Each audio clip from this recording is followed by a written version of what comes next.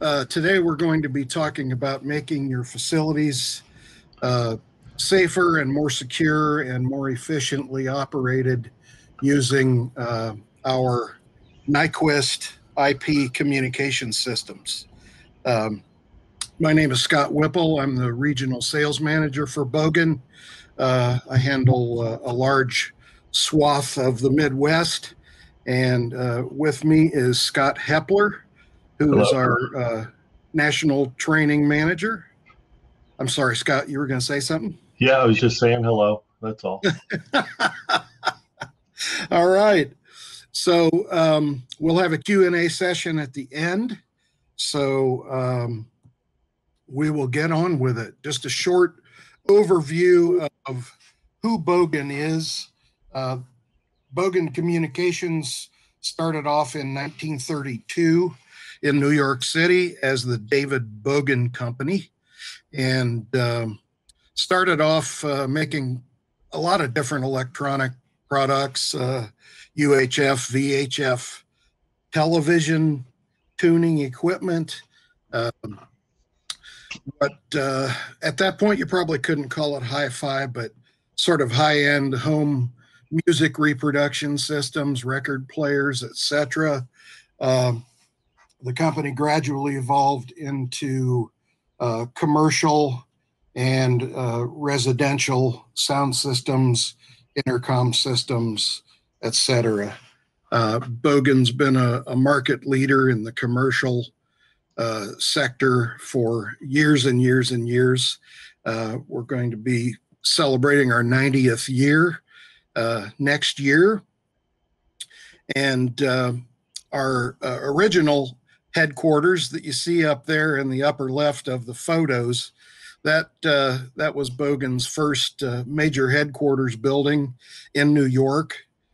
We've now actually split up into three distinct physical locations. Our administrative and financial operations are still being handled out of Mahwah, New Jersey. We were in Ramsey previous to that.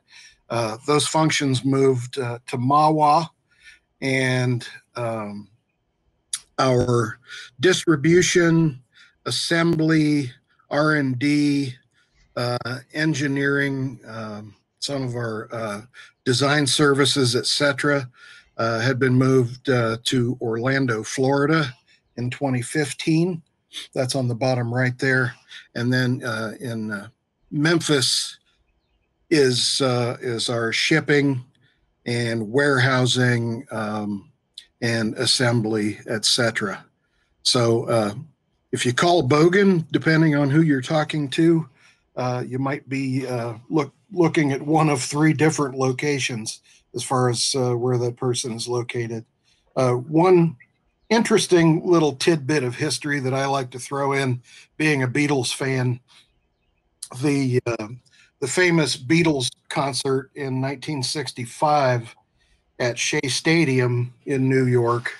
The PA for that concert was actually powered by Bogen power amps. I think, unfortunately, throughout most of that concert, the people screaming in the stands were louder than the PA system. So we're going to talk a little bit about why do you need paging and intercom, some of the key applications. Some of these are obvious. This is a Captain Obvious moment here. The first point, paging, locating employees or customers. Background music. This is actually becoming more and more prevalent in not only retail and office and medical environments, etc., but as the years go by, I'm getting more and more requests for unified music in industrial applications. There's a lot of situations where over the years people have brought in their own portable stereos, and you've got 6 different kinds of music blasting in a pretty small space. So a lot of companies are looking to unify that and have background music in an industrial environment. Public announcements, which can be very important. A lot of this goes on in hospitals and other types of facilities, just telling you where you can park, etc. Live and pre-recorded facility-wide safety messages. This is a big deal, obviously, these days. Fire, weather, security, medical, etc. And we have also added visual paging to our capabilities with our systems.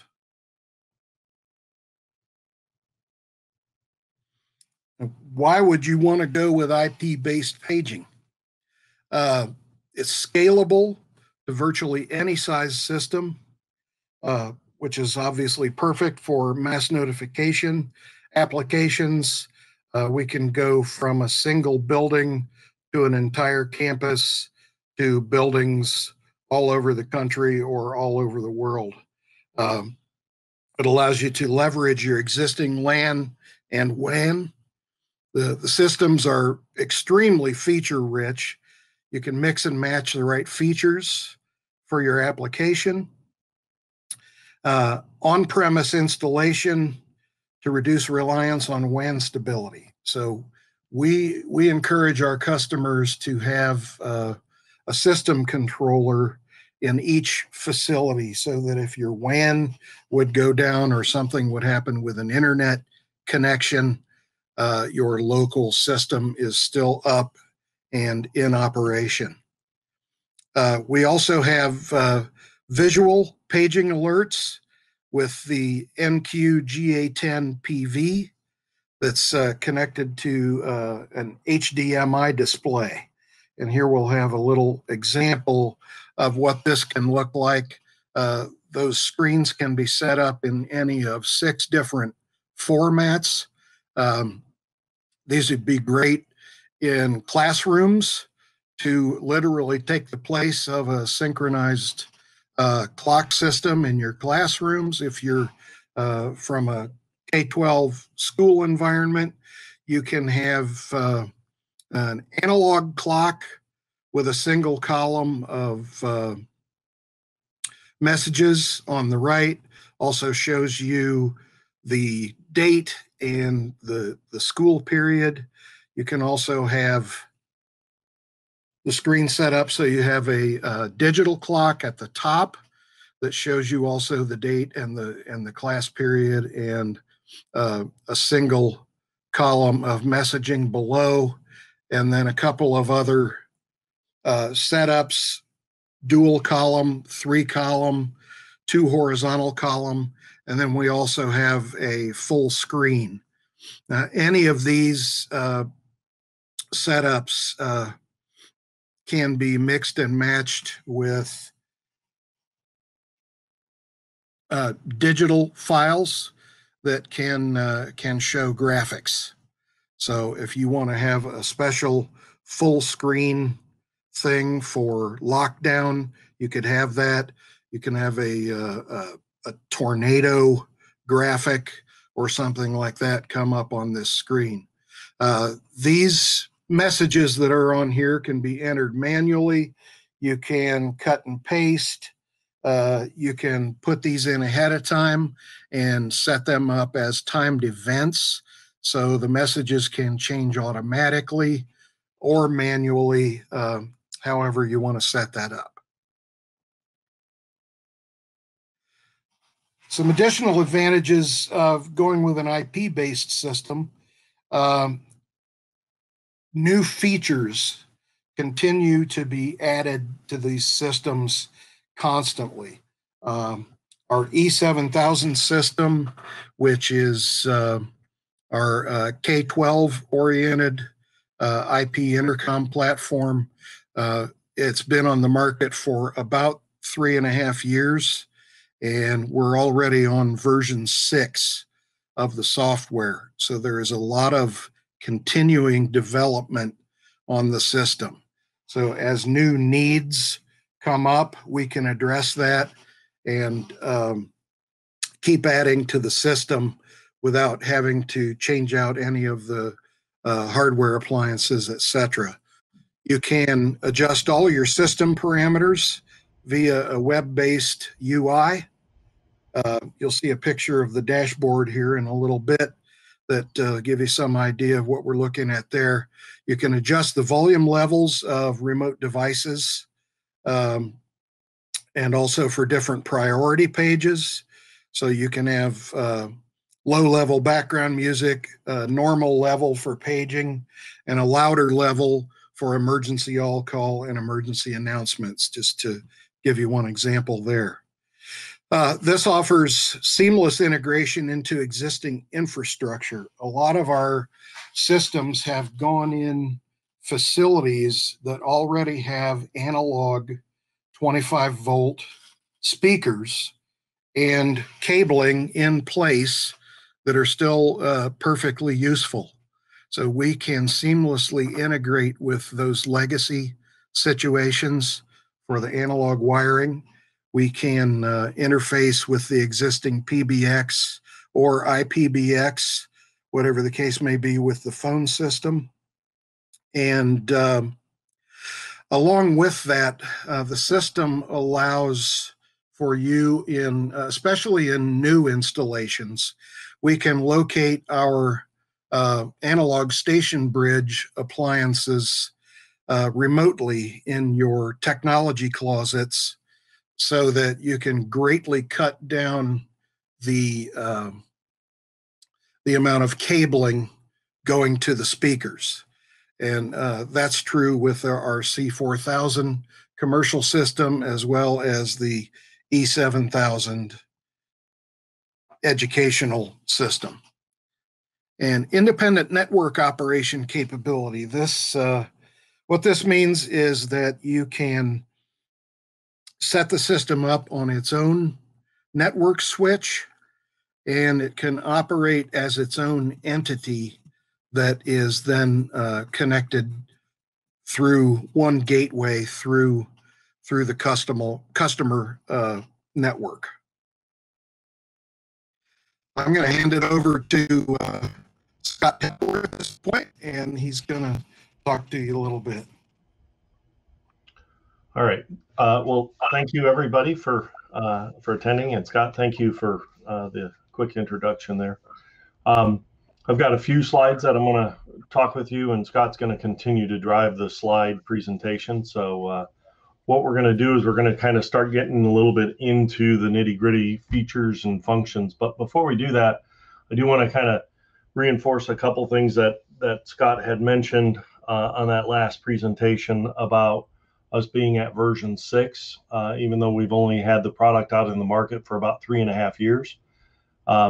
That version 6 that was just released in February had over 70 new features and enhancements in it, which is there's a lot of things that went into that last build or that last version number. So we're constantly evolving to meet the customer's needs, and there's a great mechanism that we have in place with our regional sales managers that allow them to provide the engineering staff with input on direction on how the features should be for each one of these releases that come out. So if there's ever something that you think the system needs, you can always get in touch with your regional sales manager, with Mr. Whipple, and let them know that, hey, we'd love to have this feature in the system and I just don't see it. And he can help you provide that feedback to us, and we can bring it into the system as what we call a story, and then potentially bring it out in a future release of the software. So the software releases up until this last one, unfortunately, because of last year's pandemic, was delayed a little bit on its release, but it was out, I think, about a year late. We did a 1-year development cycle instead of the normal 6-month development cycles, and we're going to start getting back into hopefully 6 or 9-month development cycles. So every 6 or 9 months, you're going to see a new release of the software that's going to come out. The other thing that I want to mention is about the ASBs that Scott mentioned on the E7000 system. Allows us to easily connect to existing wiring and 25-volt speakers that you have in the facility. The use of the ASBs make the IP-based systems very comparable in price to an analog intercom system. So, and in some cases, depending upon the layout of the facility, it may be less expensive to put in an IP-based intercom system with analog station bridges. So it's a matter of taking the time to look at the layout of the facility and deciding where to go with that.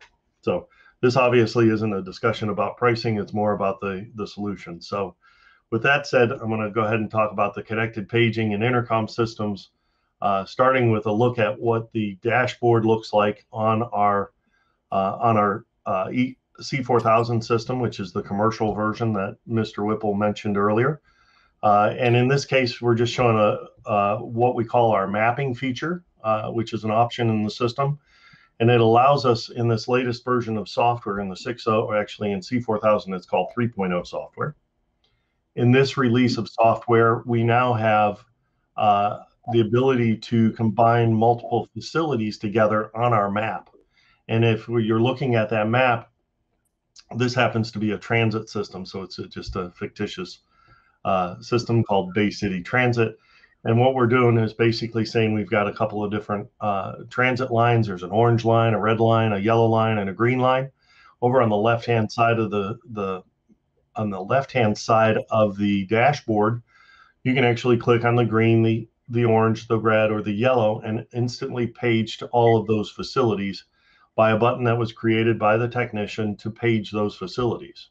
And we also have the ability to do on-the-fly paging, which means that we can literally click on a couple of those facilities. You can see dark circles on the lighter colored stuff and white circles on the darker colored ones, but we can click those, select a group of stations, or in this case, stations. We're talking about, oh, what happened to Mr. Whipple?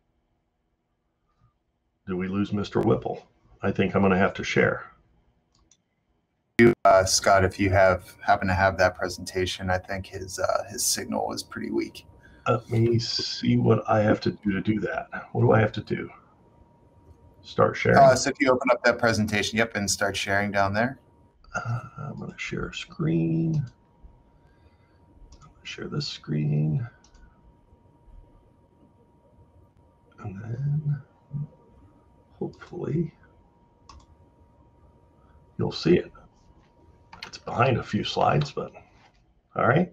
Are you able to see my presentation now? Yep, we got you. Okay, because it looks blank on my side. Nope, we have we have the screen there. Okay, all right. Oh, it's just lagging. I see what's going on now. All right, so the transportation screen that you guys can see here, the C4000 software, I can select a group of these stations. So I could literally click on a couple of these oranges, a couple reds, and maybe the white and the green. And then I can click on the page selected stations button. And this is all a part of the new 3.0 software for C4000 that enables us or gives us the ability to do that. The next slide that I want to show you is the educational system using the similar mapping feature capabilities for an E7000 system, where we can have, oh, the video is really lagging behind me. I'm looking at two screens and it's throwing me off. Where we can have a similar setup like I just showed you with the transit system. We could have the Bay City School District and set up in a similar fashion where I've taken the elementary schools and made them all blue. Middle schools are orange, high schools are green, where I could individually page just elementaries or middles or high schools, or I can do selection of stations to be able to individually page one or multiple stations on the fly.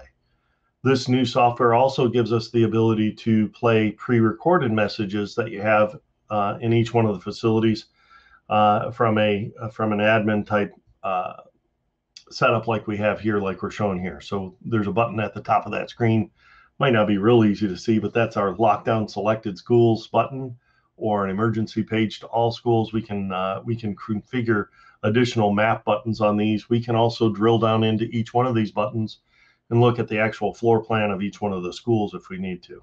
So there's a lot that can be placed or a lot can go into this new mapping feature, new mapping capabilities that we have in the system.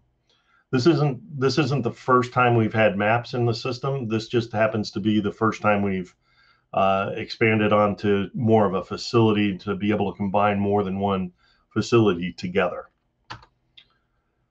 Our next thing, next screen that I'm going to show you is the just a static shot of our other part of our dashboard, which is where the dashboard is one of the first things that was in the system when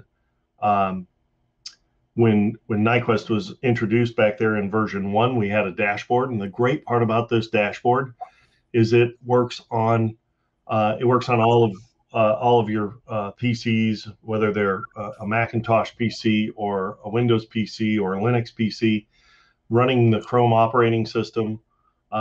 You are able to use the dashboard to be able to make or send and receive or make and receive calls right from the dashboard without having to have any additional plugins loaded into your computer. It uses what's called WebRTC. So it uses the technology that's already in the Chrome browser to be able to communicate with the classroom. So you can, of course, still have an admin phone sitting on the desk in the office, but if you want to use the map to be able to click on a classroom and talk to a classroom right from the computer, you can do that.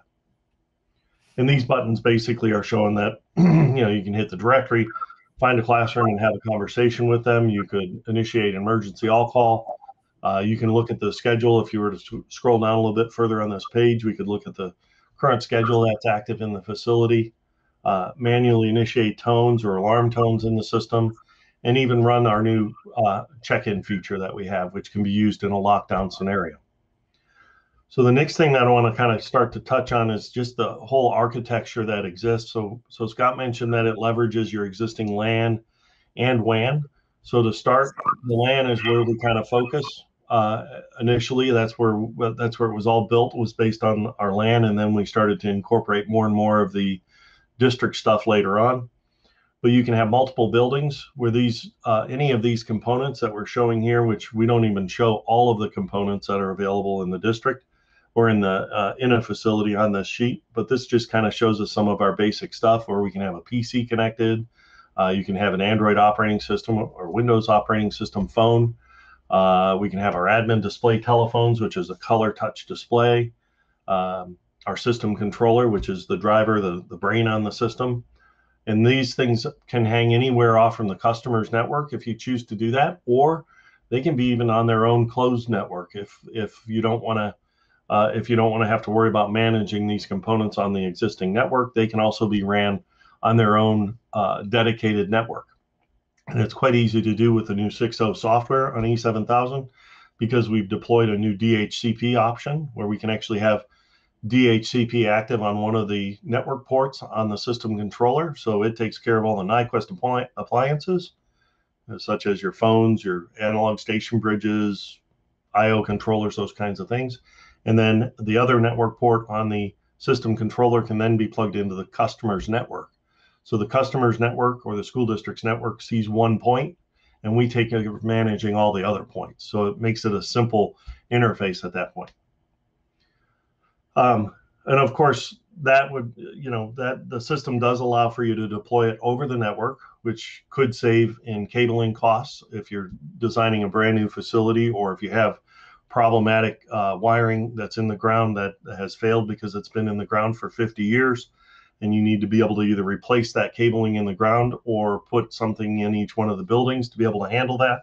And that's where these analog station bridges or the amplifiers or even IP endpoints can become a value in those regards. So you may have an outbuilding at a facility that doesn't have any traditional intercom wiring to them, where you could easily put either an IP speaker or one of our PoE plenum rated intercom modules and make a analog speaker into an IP speaker.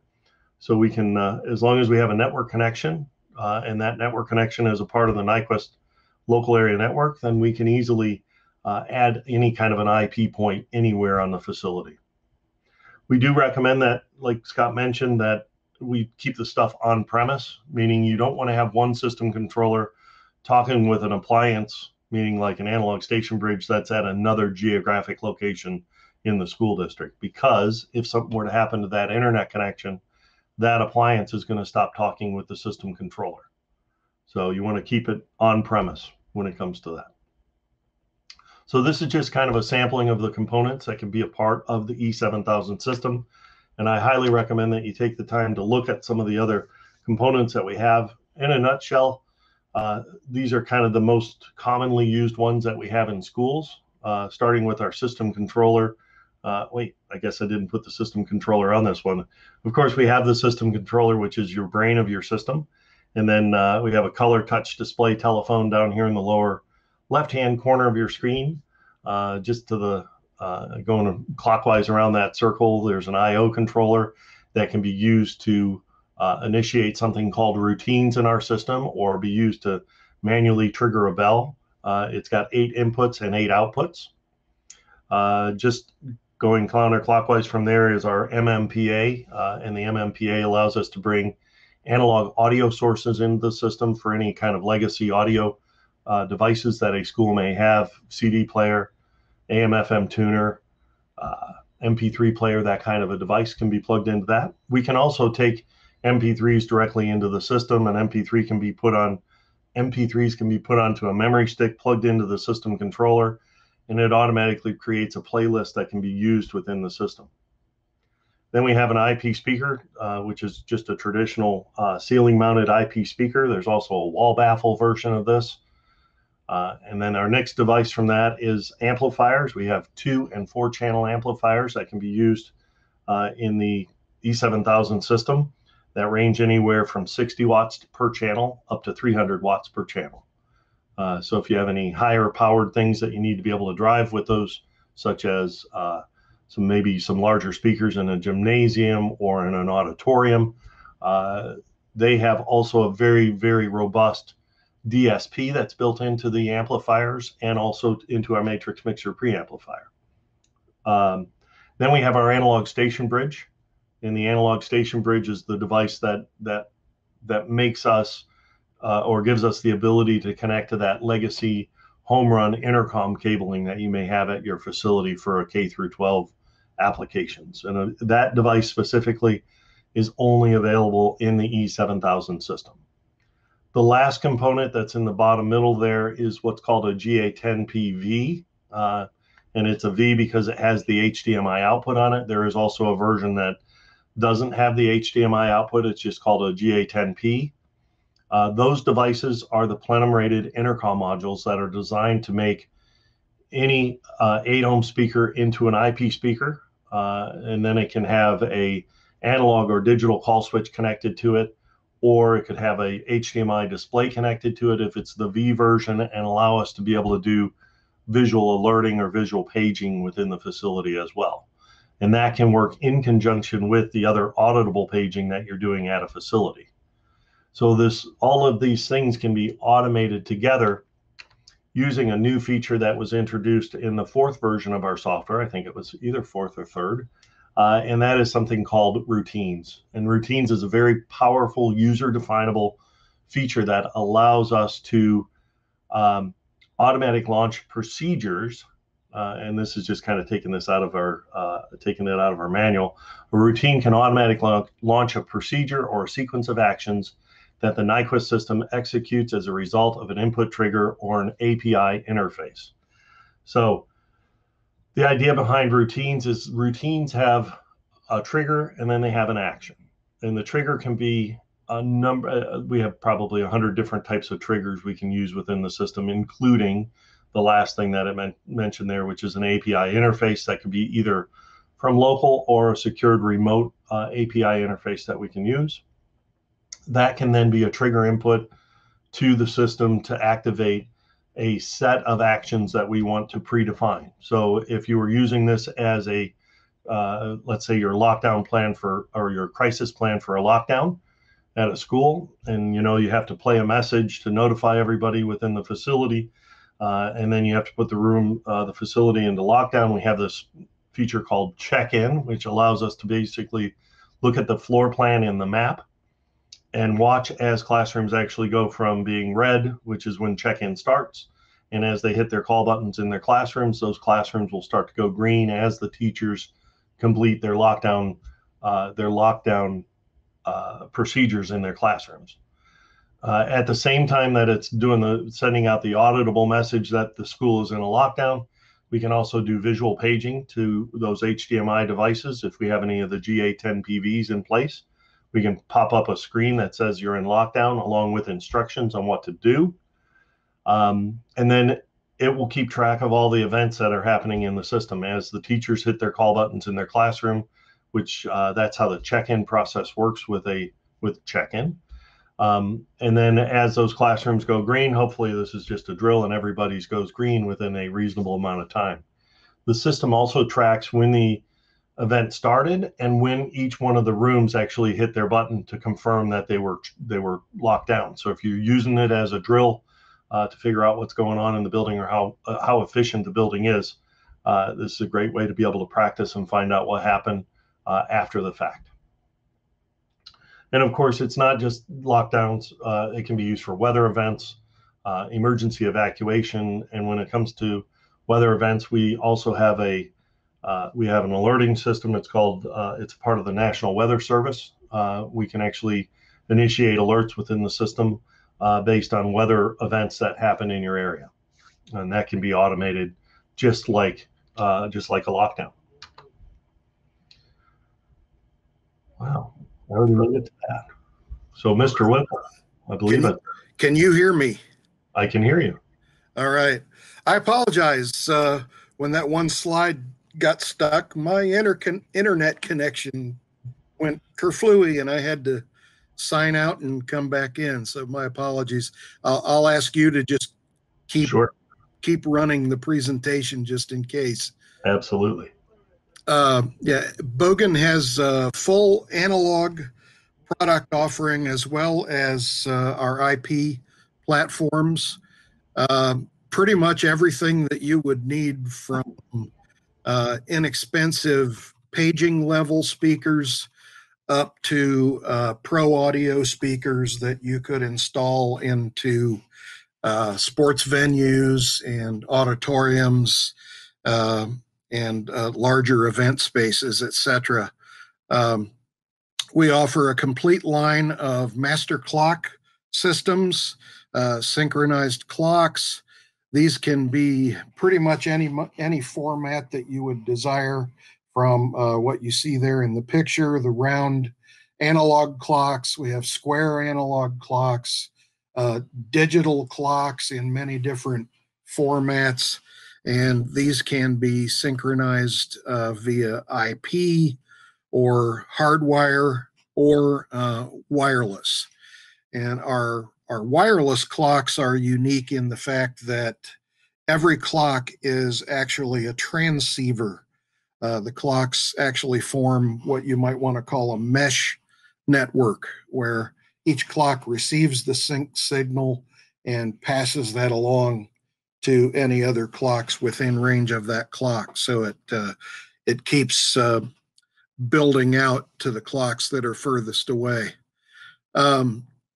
Complete line of telephone paging amplifiers in about any flavor you can think of. Speakers and horns for commercial, industrial, institutional applications, from factories to small medical offices and everything in between. We can do very high quality in-ceiling speakers, pendant speakers, wall mount speakers, etc. We also offer a full line of extremely high quality all-weather residential speakers called NEAR. These are available in a lot of different configurations with available subwoofers and satellite speakers to completely blanket any type of outdoor area, actually, residential or commercial. I think we can move. Oh, I didn't also mention we still also manufacture analog and hybrid intercom systems. So if IP isn't your thing, we still have you covered there as well for K through 12 applications, as well as other situations that require intercom. Better sound, smarter systems, safer spaces, exceptional service. This is what we're striving to provide for our customers. And the next slide here just gives you some examples of where our systems have been installed, pretty much anywhere that you can think of, from residential up to the largest commercial, industrial, medical application, etc. We do a tremendous amount of business in retail, in restaurants, hotels, the healthcare industry in general. Healthcare in particular is going crazy right now with us baby boomers starting to hit retirement age. There's a large demand for health facilities, anywhere from small clinics all the way up to major new builds for hospitals and additions, etc. The town that I live in outside of Columbus, Ohio, has just had construction of a major hospital system right here where I live, which has created kind of a little mini boom here in the town. We work with transportation. We do a ton of work with government. You see the picture down below there of the Capitol building. Maybe about 8 years ago or so, we installed a very elaborate touchscreen paging system for the entire Capitol complex in Washington, D.C., covering not only the Capitol building, but all of the congressional offices, the Senate office building, etc.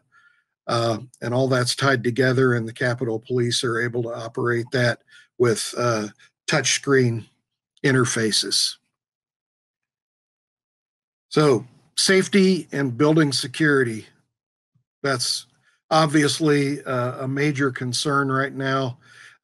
We can use our systems for any type of emergency broadcast messages. These can be pre-recorded, they can be live, they can be a combination of pre-recorded and live. Again, as we mentioned earlier, we can also add visual messages to that crisis plan as well. And also on that point, Scott, not to step on your toes, but when it comes to the emergency broadcasting of messages, all of our IP systems, our E7000 and also the C4000 system, has station supervision, meaning that it actually supervises all of the endpoints. So if there's a problem with an IP speaker or something wrong with an analog station bridge, then we can actually send out a notification to technicians, local service or somebody at the facility to indicate that there's something wrong with one of those devices on their network. So that's absolutely all supervision. All right. So I guess at this point, I think the next thing is our Q&A session, if I'm not mistaken. Oh, there's still more. I apologize. A couple more slides, I guess. All right. The support that we offer for our customers and for our end users, we have local regional sales managers all over the country. We are available for site visits, sales and training sessions, etc. We offer ACE Bixby accredited paging training classes, which any of you who are Bixby affiliated, either as a technician, an RCDD, pretty much any of their designations, we can get you much needed credits for those classes. We can supply connectivity drawings that are project specific. We have an 800 technical support hotline, and we have case studies available on different applications of our products. If you can think of a vertical market Bogen has had a system installed in that type of facility. So we make available a lot of case studies. If you own a car dealership, for instance, and you want to know if Bogen has done that type of work, we can show you a case study on that. We also offer an online e-learning portal. This is expanding all the time. We have complete front-to-back video training on our C4000 and E7000 systems, as well as training on individual products. As those sessions get introduced, it's a constantly evolving content on that portal. Sorry, Scott. In addition, we just came out with our brand new catalog number 111. So we've obviously been churning out catalogs for a while. This is the brand new version. This is currently available on our brand new website that we're very proud of. We have a completely new website where all of our product offerings have been unified under one heading, and urge you to visit bogen.com if you have not lately. All right. Thank you very much. Thank you for joining us today. We really appreciate it, and we hope you enjoy the rest of your day.